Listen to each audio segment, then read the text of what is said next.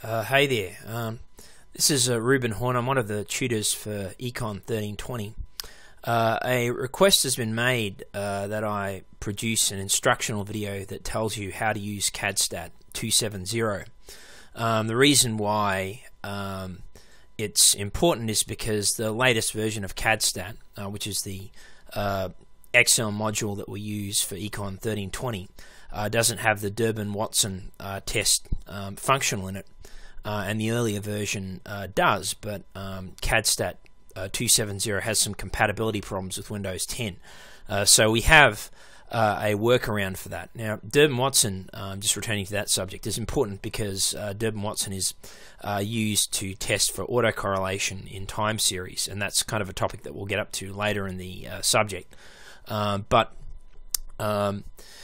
Kaddstat, obviously, as I'm saying, is a program that includes this test in its earlier software, and so therefore we need kind of a workaround to get it working. So here's the way that you get Kaddstat to work. First of all, you actually have to have the software, so you download that from somewhere. Hopefully it's on Blackboard.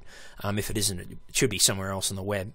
But once you have it, you've got to install it, and that's just a simple process of running an application, what have you. Then you should wind up with this desktop icon. Now, the way that you get it to run, it's a little tricky. You've got to first of all click on that icon, and you'll notice that you don't have add-ins here, so it's not running at this stage. So you have to go to File, and then you go to Options, and you go to Add-ins, and you click on Go. Now you have to uncheck all of these things: Analysis Toolpack VBA, and Kaddstat270 in add-ins. Then you click on OK. Now you've got this new cell here. So you go back to File, and you go to Options again. And here you have to go to Add-ins again, and click on Go down the bottom here again. And then you basically check Analysis Toolpack VBA, and Kaddstat270. So then you click on OK, and what will happen will be you'll get this little window here where it says install Caddin as add-in, and in this window you've got to have that checked. In this window you basically click on Update. Now it says Kaddstat270.xla is now installed. Click on OK. Now here's the really important bit. If you want it to run, you have to click on this X. You can't click on Exit, so you click on the X.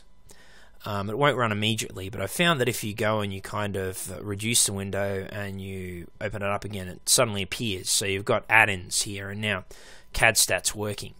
Just to illustrate, you have all of these options here now, and in regression and correlation, for this part here, for simple and multiple linear regression, you'll be able to run the Durbin-Watson test, which, as I said, is important. So that's how you get Kaddstat270 working on Windows 10.